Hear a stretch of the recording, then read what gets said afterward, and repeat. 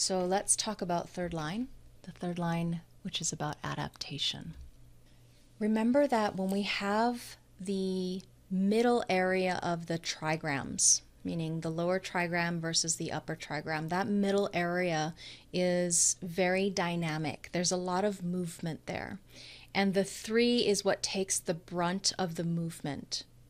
It's a movement from 3 to 4, right? Lower trigram, personal destiny, research and development, to upper trigram, which is all about externalizing or getting the message out or leading by example. So the 3 in and of itself is not solid. Remember, at its basis, at its core, it's yin, just like the 1 is more yin as far as the line is concerned. So it's not solid. It has a lot of brokenness to it.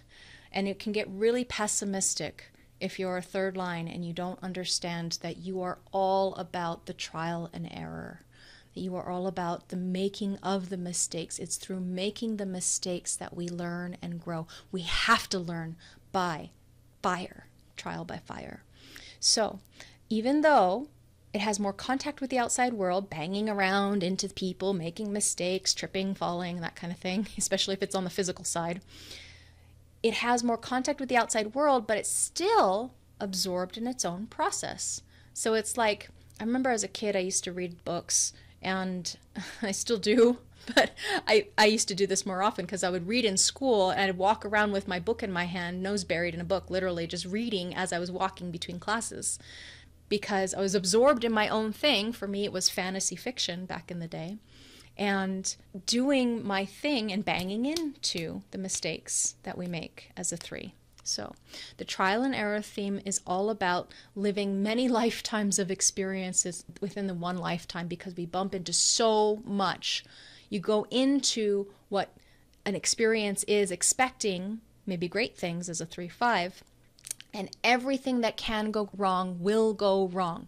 You break things, things break, it just doesn't work. And the way that we can make a difference in life is to teach from the challenge, the problem, the mistake, to discover what went wrong. So if you have a 3 in your life, you yourself are a 3, or you have any 3s in your life, particularly children, the most important thing you can do to help them is ask them when something goes wrong. Don't cover it up. Don't ignore them trying to cover it up. Say, hey, what happened here? What did you learn? What did you learn from the experience? Because its purpose is adaptation, or adaption as Ra liked to call it, to discover what the world is about. It must experience in order to understand its life. Because theory, research, oneness, the first line, is not what the 3 is about. Must experience in order to understand. So testing, validating, finding where the flaws are, that's its job. And so can you see why you would become pessimistic if you didn't know your own process was to find the flaw in life? So you stand up for a principle. Something's broken. We need to fix this. Don't do that. It hurts. There's something wrong here. This is what needs to happen because I've found the flaw. So if you don't understand that you're here to find the flaw personally by experiencing it for yourself and then teaching from that, you get the martyr complex. Why me? What's wrong with me? Why now? Why does this always happen to me? Poor me, pity party, something wrong with me. I'm a fuck up, I'm a failure.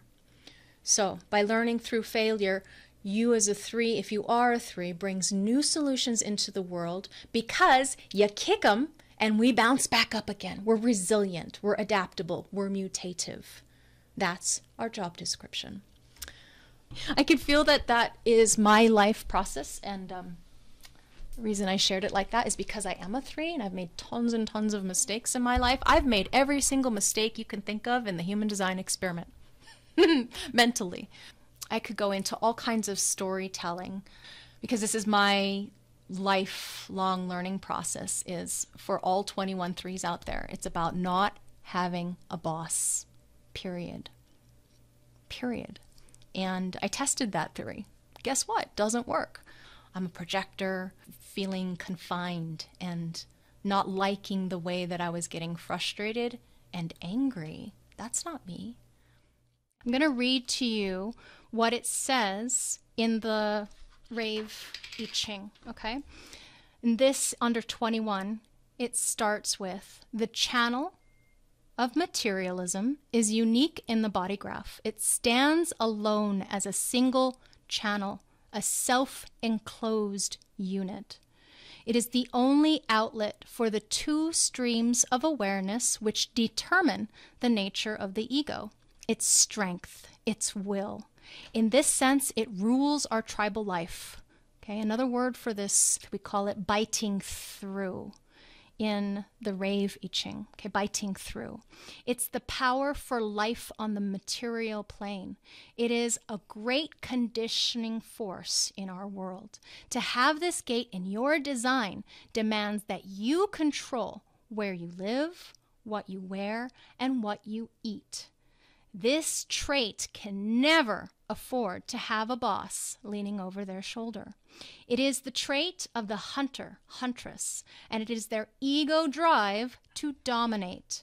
If this trait had a voice, it would say, I control. If it is in a situation where it does not control, its power can never be fulfilled. This channel or strength is keynoted in human design as the money line. In BG5, in a large business, we call it the strength of management. Now, for 21, here's the kicker. If they are not in control of how they make their living, they are always far from success. Now, when I came to Human Design Experiment in the beginning, I remember reading this and going, wow, yeah, I recognize that. I've always been my own boss. My first business was at age 16. Even if I was working for somebody, I was always most often, an independent contractor, because anytime I had to work for a boss, I would find myself quitting. Okay. Now, if I'm going to the hexagram description in the Rave I-ching, which if you're a serious student of human design, the line companion is a really good buy. It's not required in BG5. It's something that you get if you're going to become a human design analyst. So now here, I want to remind you that this is about being in control. And in the not self, the shadow state, my mind was thinking, oh, if I'm trying to be in control, then I'm not self. And only when I came to the differentiation degree program a couple years ago did I realize, hey, wait a minute, that 21, quality 3, it's my values, it's my relating.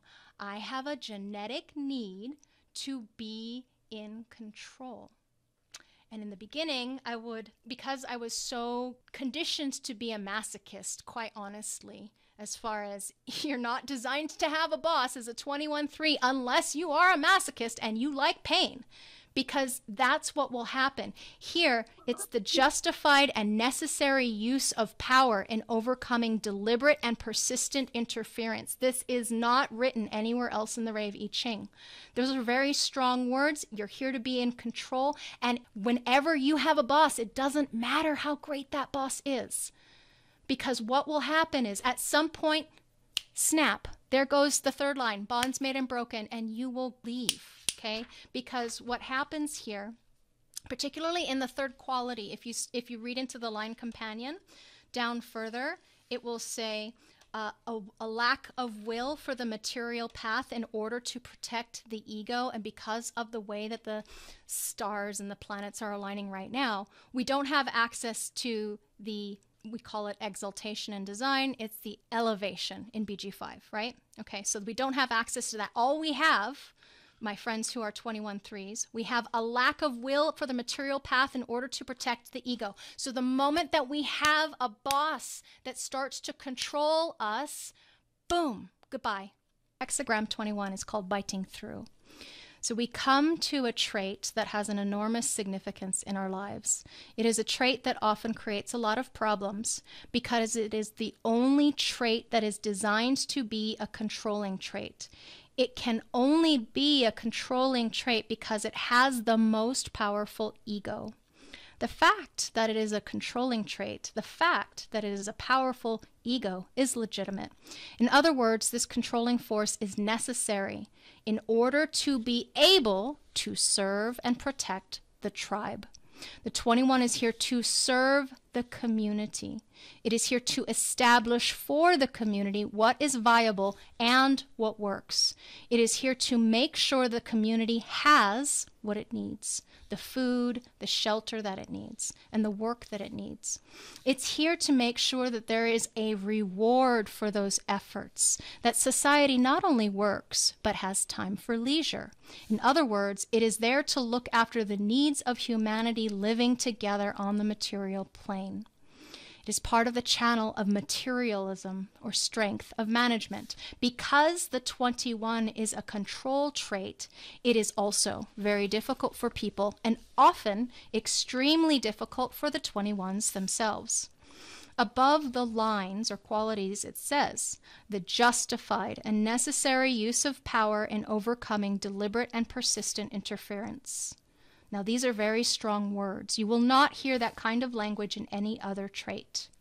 In other words, it is not here to overcome unintentional interference. It's not there to overcome interference that is not non-persistent. It is there to be in control. It is justified in the use of its power. This is the ego that must strike out. That is why it is an ego that is very uncomfortable for those who have it and those who have to experience it. The way in which a 21 operates, it has to do with the nature of their design. So in an undefined heart center, or willpower function, with the 21, it's very different from a defined one. A 21 with a defined heart center, willpower function, is very different as a generator, as a manifester, as a projector. In other words, there are a lot of complexities in how this trait can actually operate. If you have the 21 and you are an advisor, people in your life have to recognize that you have to be in control. Otherwise, you are not meeting the right people. If you are a builder with a 21, you can only take control when somebody asks you and you respond to it. If you are a 21, that is an innovator, you have to ask others' permission before you control them. If you are a 21 with an undefined heart center, willpower function, all you can do is wait to be offered control, because the moment you claim control, you will break your heart. This is where the heart sits, the physical, biological heart, remember, is the 21. So everybody who has the 21 who is not allowed to exercise their power to be in control, those people in their lives who do not allow that are killing them, literally. This is a deeply misunderstood hexagram. The 21 has a right to be in control. It has a justified and proper right to be in control. But depending on the design, the control will be allowed and will come out in different ways. The moment that it is there, the 21 has to be trusted and allowed to do its job of serving the community. This is an ego that will truly serve the community as long as it is recognized in its power. And so for years, it really happened when the financial crisis, 2007-08, I had a really hard time. And that's when I started grinding my teeth at night and developing TMJ, temporomandibular joint dysfunction. That's also a biological correlation. Remember, biting through of the 21, recognizing that it's nobody's fault. It's just that I don't do well with a boss. It can't. It doesn't work. This is what we threes are here to learn. What does not work? And teach from that experience. So in my design, I'm a wide split collaborative assimilation. I do have a small group strength. And when I got my first analysis, my consultant said, you have a lot of worth in a business. So don't settle, don't compromise. And that's what the 14 tends to do. A 14 will compromise in the not self or the shadow state.